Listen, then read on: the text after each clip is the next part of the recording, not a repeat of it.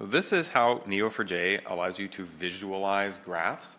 And I asked my language model to just produce a knowledge graph for me. So it made stuff like deep learning is a technology. It labeled it as a technology. And then there's GPU computing. And then it made an edge between them that says requires. We also have nodes like deep learning powers computer vision. Artificial intelligence includes machine learning. Artificial intelligence enables natural language, et cetera, et cetera. These are all labeled different things. So this is an application type of concept. So robotics is an application. Human intelligence is an entity. I don't know, that seems like a little bit of a weird label.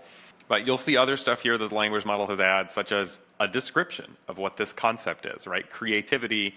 Our agent has flagged creativity, this concept, as the ability to create novel solutions. And artificial intelligence aspires to creativity, and human intelligence possesses creativity. So this is an example of kind of a very simple knowledge graph, and I want to show you how we can make an agent do this.